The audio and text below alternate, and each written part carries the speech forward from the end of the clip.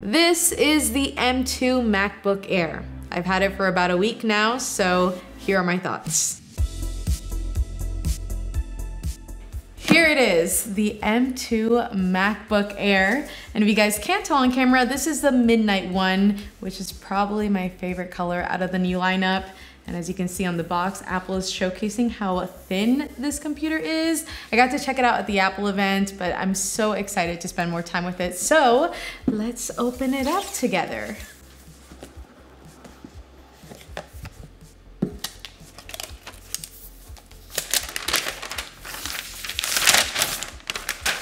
Just wow, look at that. It's so thin, so clean.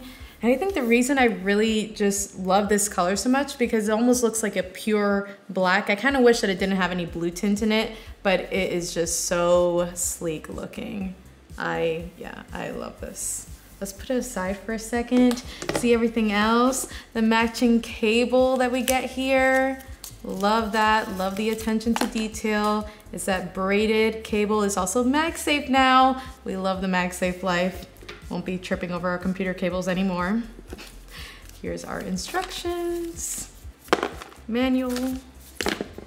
Ooh, matching midnight stickers. Beautiful. And our power brick. Is this the dual? Oh, this is the dual power adapter. So we have two USB-C ports on here, so you can charge your computer and maybe charge your phone at the same time. It's a nice little compact brick. It is a new option available when you configure your computer. That's a 35-watt charger, actually. That's it. That's all that's in there. Okay, now let's get to the good stuff. The MacBook. First time opening it up. Wow. Fresh and clean. Look at that beauty. Now that we're all set up, obviously this is a very beautiful looking machine. I mean, the design alone has people wanting to upgrade, even M1 users. But honestly, if you're just looking at M1 to M2 for the chip alone, that should not be your sole reason to upgrade. Even though there are some performance improvements, especially with efficiency, this machine will give you up to 18 hours of battery life. So really, if you're coming from anything before M1, like any Intel-based machine, then this upgrade is a no-brainer because you will see a tremendous difference. Now, I'm not someone who gets too deep into benchmarks, but for those of you who are interested as a baseline, here's how the last 3 generations of MacBook Airs stack up side by side. Specifically, this is on the CPU side of things, and you can see there's a pretty significant difference from Intel to now. And even though there isn't a huge jump from M1 to M2 when it comes to CPU performance, if we're talking graphics, it's a pretty big jump there, and even more so if we look at Intel to now.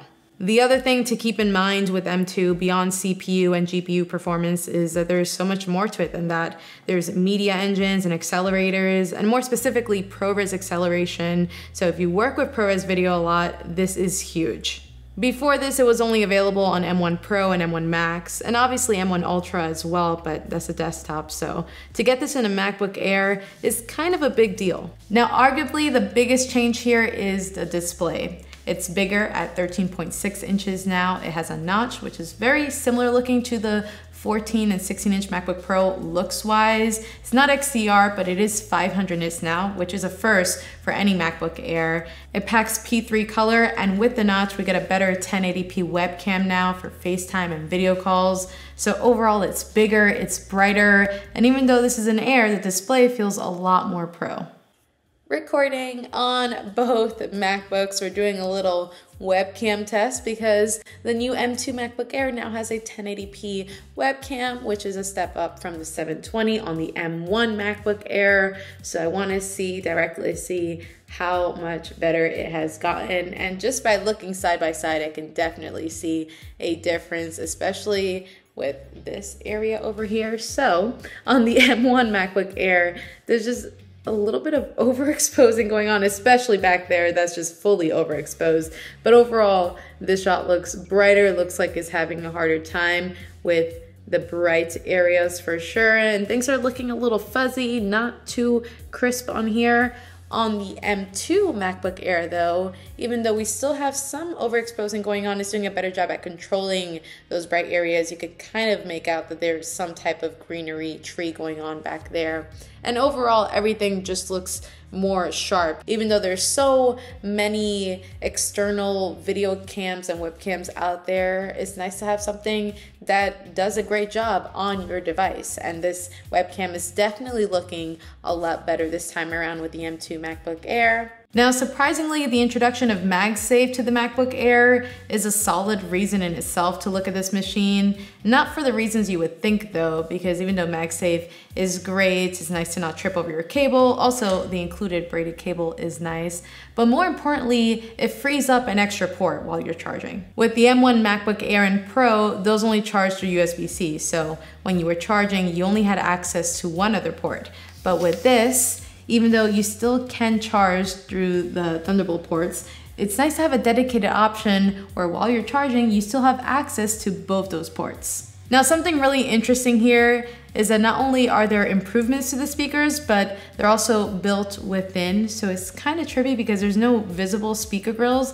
It's all built underneath the keys. And before I compare it directly to the M1 MacBook Air, I just want to try them out and see what they sound like. So let's put some music.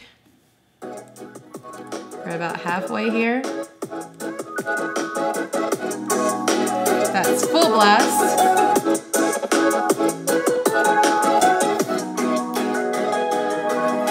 It's pretty crazy.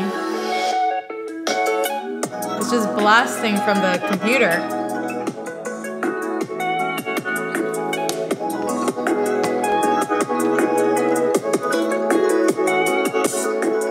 Just took a listen to both. I think the biggest thing that stands out to me, even though they both sound great, like both carry great speakers here, the M2 MacBook Air does a better job at, you know, the louder volumes. Like if you go max, you can still separate things clearer.